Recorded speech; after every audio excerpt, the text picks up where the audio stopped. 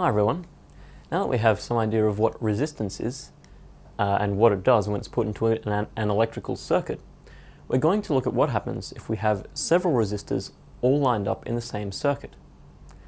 So today we're going to be learning about series circuits, which is a particular kind of electric circuit. First of all though, we're going to look at circuit structures. We're going to see what's the difference between having resistors in series and having resistors configured so that they aren't in series, that is, in parallel. This way we'll be able to describe the structure of a circuit to someone without actually having to show them a diagram of it first. Now, circuit components. So a circuit component is just anything connected to a circuit, whether it's a light, a resistor, a switch, or so on and so forth. It can be connected to an electrical circuit in two different ways, and those are illustrated by these two pictures over here. They can either be in series on the left or in parallel on the right with each other. So you can see that in each case they're connected to the circuit quite differently. The way that they're connected makes a big difference to how current flows through them. The way that the circuit on the right behaves will be very different to the way that the circuit on the left behaves, both in terms of the voltage and the current through each resistor. So resistors connected like this, sort of like links in a chain, are said to be in series with each other, right? So if two resistors are in series, we would draw them on a circuit diagram like this. Instead of using this symbol for the resistor, I've used rectangles. If I use rectangles, then the resistors are easier to label, so it's easier to communicate my ideas. Now, if two resistors are in series, the electrons in the circuit have to flow through one resistor one after another, right? They're not going to stop at one resistor and build up. If they did build up, then they would eventually produce a voltage going back the other way. So the total amount of electrons flowing through R1 per second will have to equal the total amount of electrons passing through R2 per second, right? So this means that the current through each resistor is the same. Remember that electric current is a measure of charge per second, right? And if the same number of electrons per second is passing through each resistor, then the same current must be passing through them as well. So here we have a different configuration of resistors. Resistors connected like this are in parallel with each other. So you can see that when the circuit reaches two resistors in parallel, it branches. So the electricity has a choice of which branch it wants to go down, right? So this means that unlike resistors that are in series, we don't have to have the same number of electrons passing through each one. The electric current, when it reaches the branch, will split into two paths and pass through each resistor. So the electric current through each resistor will be smaller than the electric current coming out of here or moving through this wire. So the currents through each resistor may be different. So this is the first big difference between resistors in parallel and resistors in series with each other. Now, circuits often contain some resistors that are in series and some resistors that are in parallel, rather than all resistors just being in series or all resistors just being in parallel, right? So we get combined circuits that look like this. Different circuits may flow through each branch of the circuit, different currents rather, which means that assuming we have a power source over here, we might get a different current going through the top branch than the current that's going through the bottom branch. We'll learn how to determine the size of these currents when we learn about resistors in parallel. However, if we have two resistors in series with each other, like R1 and R2, then the same current has to be flowing through both of these resistors, simply because the number of electrons flowing through each one per second is going to be equal. So we can see that it's quite difficult to predict the current through every single resistor if we don't have a circuit that's only series resistors. So in this example, the marked R1 and R2 are in series with each other, and we can't really say that R1 is in parallel with R3 or R2 is in parallel with R3. If we said that, the person who we are describing the circuit to might think that it looks like this. R1 in parallel to R3, or R2 in parallel to R3, right? So we can't say that R1 is in parallel with R3. Instead, we have to say that R1 is in series with R2, and that the combination is in parallel with the one marked R3, right? So R3 is not in parallel with R1, and it is not in parallel with R2. Instead, it is in parallel with the combination of R1 and R2, where R1 and R2 are in series with each other. Now, if a circuit element breaks, and the circuit is a series circuit, then what will happen to the electrons flowing through the circuit? Well, the electrons will come out of the negative terminal, try to pass through R2, but fail, because they won't be able to jump across this gap in R2. There's no conductive materials in between. So this means that we can get no current flowing through R2.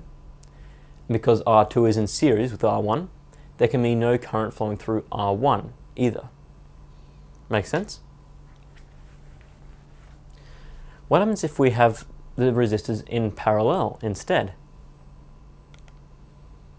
Well, in this case, when R2 breaks, there can be no current flowing through this branch of the circuit because the electrons can't make the jump between the two parts of R2, right?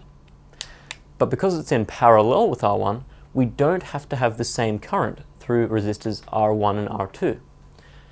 So current will quite happily pass through R1 and ignore R2 in a circuit where the resistors are in parallel.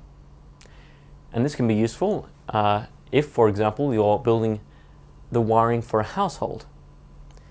If one appliance breaks, plugging to the power socket, you don't want the rest of the appliances to break because they were all in series with the first one.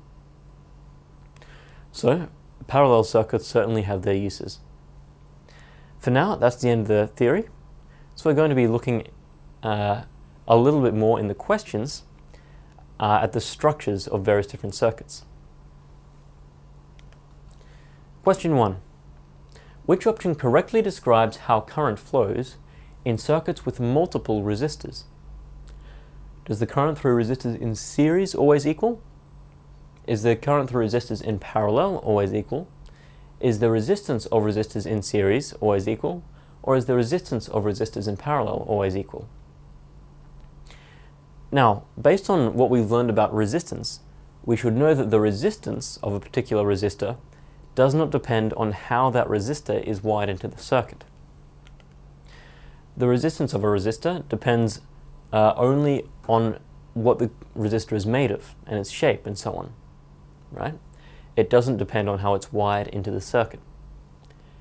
The other two options are to do with the current through the resistors.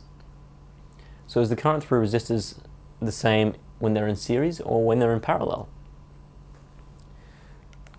Well, if the resistors are in parallel, we'll get the current splitting up when it reaches the branch of the parallel circuits.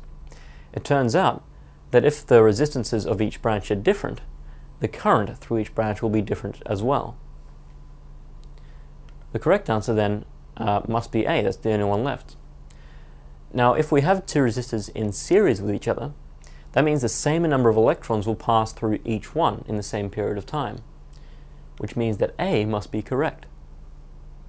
The current through resistors in series is always equal because the amount of charge passing through them per unit time will be the same. Question 2, Part A. In one set of Christmas lights, When one bulb burns out, all of the bulbs stop working. Are the bulbs in series or in parallel with each other? Now, when a resistor that's in series with other resistor breaks, no current can flow through the broken resistor. And if no current can flow through one resistor, and it's in series with others, then no current flows through any of them, because the current through each resistor in series must be equal. So our answer is that they must be connected in series. When one bulb breaks, all the other ones stop working as well, because the circuit is broken. Question 2, Part B. In a different set of Christmas lights, when one bulb burns out, the other bulbs keep working. Are the bulbs in series or in parallel with each other? Now, we know that it can't be in series, because in series, if one bulb stops working, then the others have to stop. So the answer must be in parallel. And we can see that if we build a parallel circuit, something like this, and one of the branches of the parallel circuit breaks, the rest of the wires still form a perfectly good parallel circuit, right?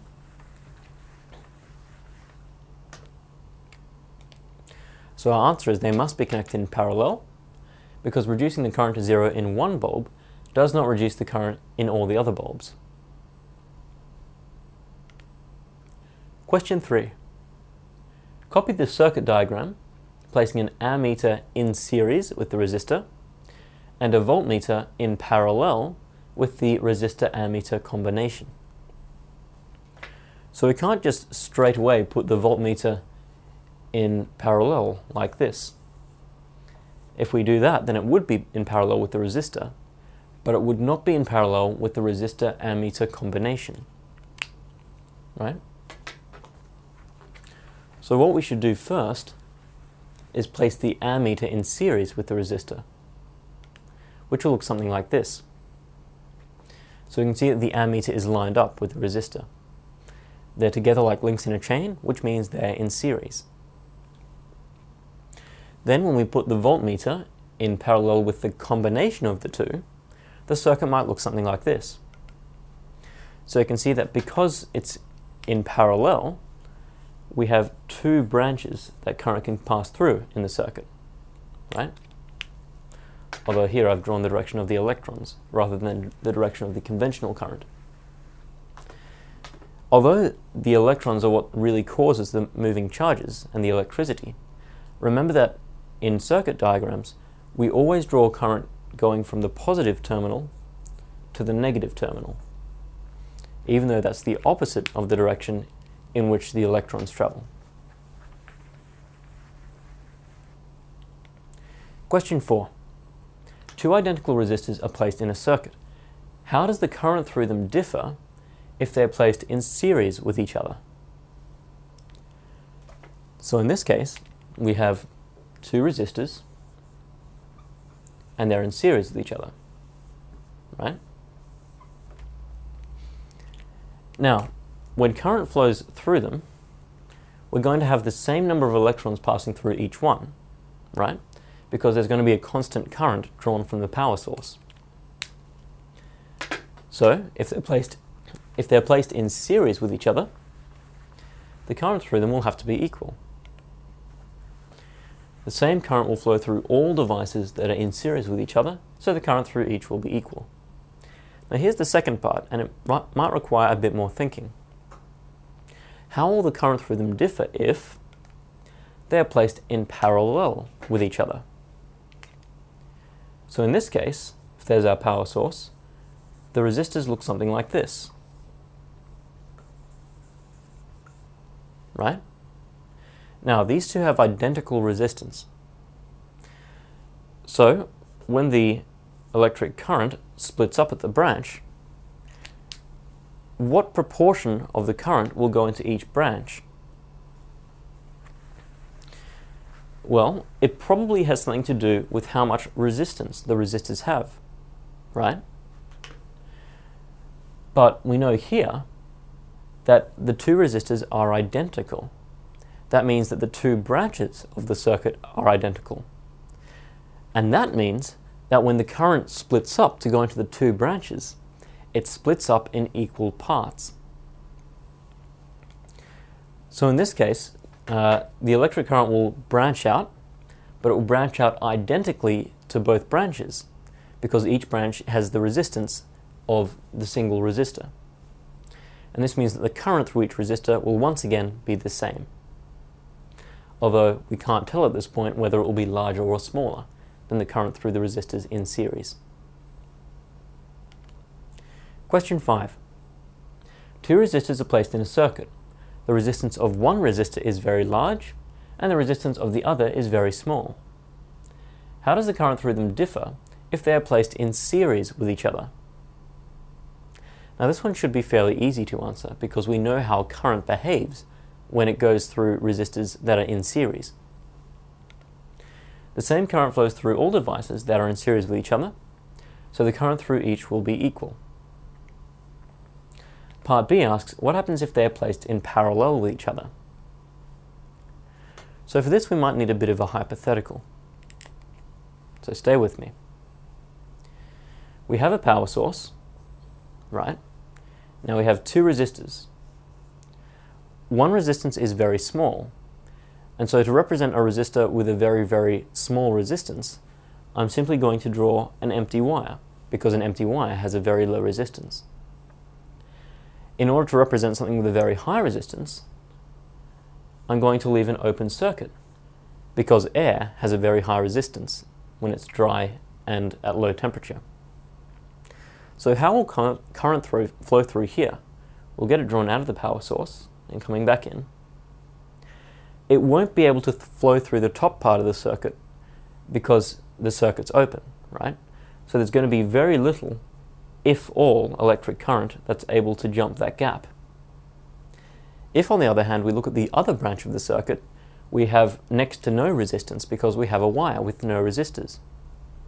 So there's going to be a large current through that wire. And this helps us to answer part B.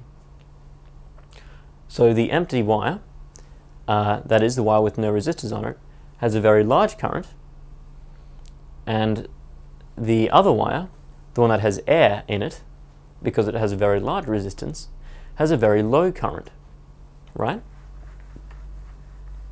So how do we answer this question? We can say that when electric current reaches a branch, it is divided into two parts. A larger current passes through the small resistance, and a small current passes through the large resistance. We'll be learning exactly how the proportion of each current varies later on when we learn about parallel circuits. For now, we've finished the questions, so this is the end of the section. We've learned about the structure of circuits and how resistors can be placed in series or in parallel with each other, or even in series or in parallel with a combination of other resistors.